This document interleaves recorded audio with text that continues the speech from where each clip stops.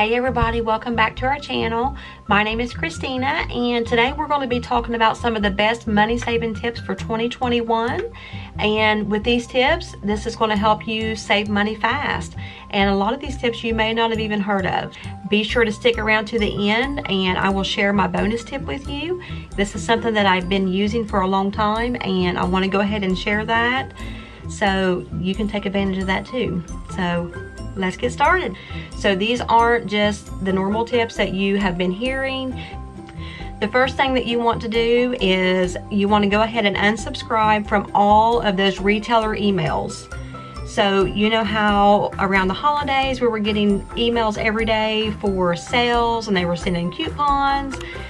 And you know, it's great for whenever you're trying to buy gifts and you're trying to do Christmas shopping, but Christmas is over and we don't need to be getting those emails and being tempted with going shopping and buying things that we don't even need. So go ahead, unsubscribe from all of those retailers. I know you're not going to get those emails, but you know what? It's fine. There's always going to be a sale. There's always going to be items on sale. So you're not going to miss anything. So if you're not getting the emails, then you don't even know. You don't even know about it. So it's not a big deal. So you can unsubscribe from those and that way you're not tempted. Now, don't worry if you need to go shopping again and you want to get coupons, you can always sign back up. They'll send you coupons. I promise no retailer has ever said you cannot sign back up if you unsubscribe from our email service. I promise. They want you to come in their stores and spend your money. So to reduce that temptation, just go ahead and unsubscribe. That way you're not getting those emails. So the second thing that you want to do is you want to do an account and reckoning. You want to look at what you're paying out every month. Look at what's coming in. You know, maybe you're paying out on subscriptions that you didn't even know that you were a part of. So now's the time to go ahead and to reevaluate those things and decide if that's really something that you want to keep paying on. Because you know, you may be paying for something that you didn't even know that you had. You know, so many people are guilty of signing up for free trials and forgetting to cancel before the trial ends. So that's what these retailers want. They want you to sign up and forget, because then they're taking that money out of your account every month, and after a while you just kind of forget about it. So we don't want to do that, because that's the same as just throwing money out the window, and we work too hard for our money and we don't want to do that. Now is the time to adjust your budget. So what I mean by that is at the beginning of every year, that is a great time to go ahead and compare car insurance quotes, house insurance quotes, check around about cell phone plans. You might be able to get a cheaper plan somewhere else. And you know, now's a great time to do that and save money. I actually did this last year and I ended up saving like $600 or $700 a year on my car insurance. So I was like so excited about that. So yes, so you definitely want to check into that. Next thing that I want to talk about is number 3, go on a spending strike. Because yes, we still have to buy groceries, we still have to buy necessities, you know, that's fine. But what I mean by a spending strike is set yourself a goal, whether it be a month, 2 months, 3 months, 4 months. But technically, I mean, we just had Christmas. We should have, you know, everything we need. We shouldn't really have to spend any more money until the spring. So if you can go on a spending strike and not do any shopping for say 3 months, look at the money that you're going to save. If you have makeup, this is something I like to do. If I have beauty products, I won't buy anymore. I use what I have. I try to use every bit of it, because let's face it, women, we have entirely too many beauty products and we can definitely use some of that up before we buy more. So yes, go on that spending strike and have fun with it. You know, set a goal and just challenge yourself. See how far you can go. If you can actually go 3 months without buying a new shirt or something that you don't really even need. All right, number 4, spend more time on meal prep. Focus on making meals that you can eat on more than once.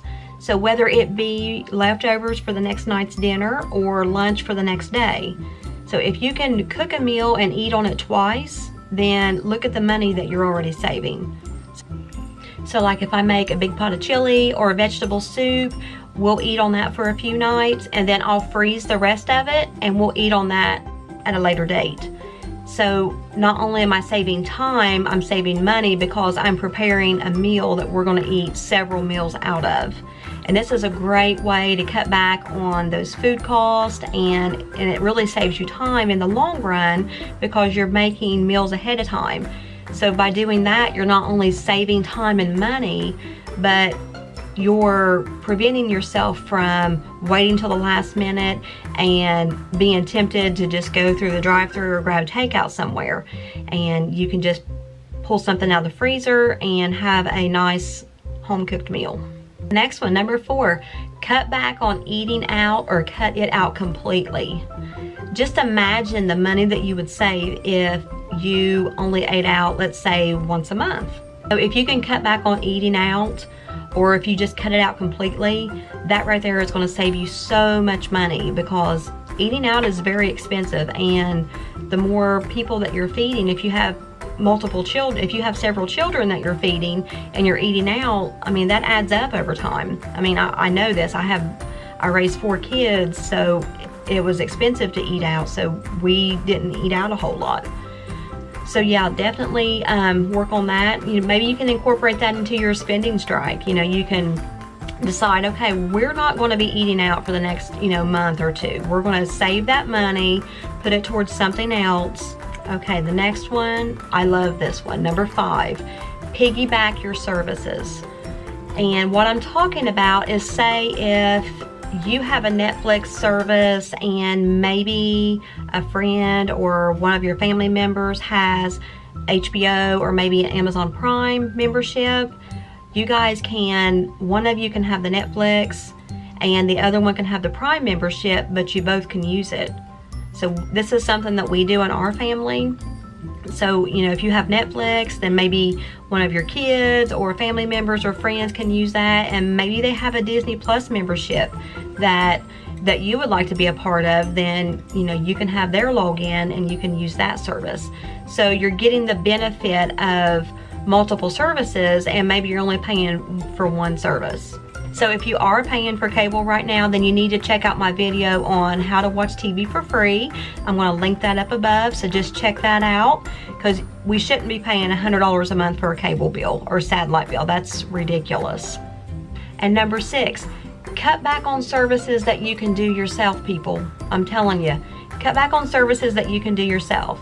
So if you're paying to take the dog to the groomer every couple of weeks, or you're paying to go get your nails done or a pedicure or your hair done, try to cut back on these services, or maybe go longer in between visits. That will help save you money, and you'd be surprised at how quickly those fees add up.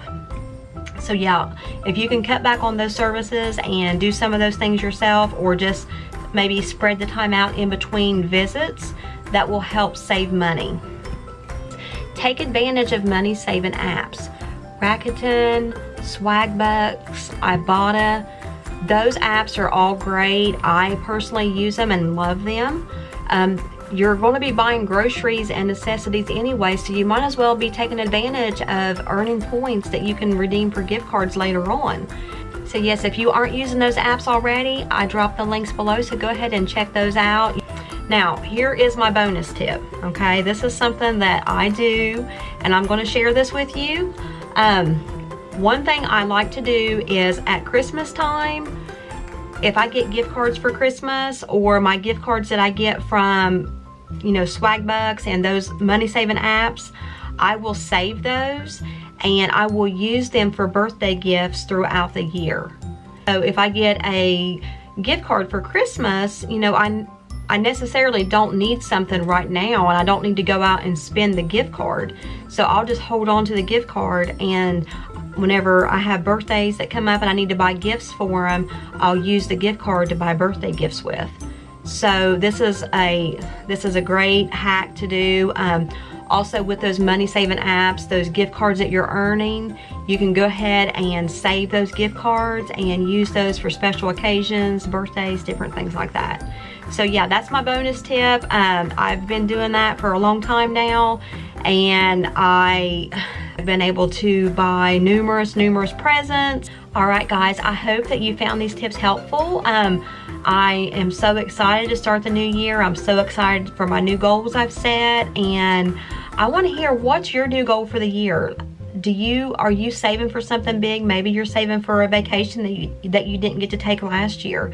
I would love to hear that. So drop me a comment below. Let me know, what are you saving for? All right guys, so if you liked our video, be sure to give us a big thumbs up. If you're new here, go ahead and subscribe. That really helps our channel out. That helps put our content in front of more people. Thanks for watching guys. I'll see you next time. Bye.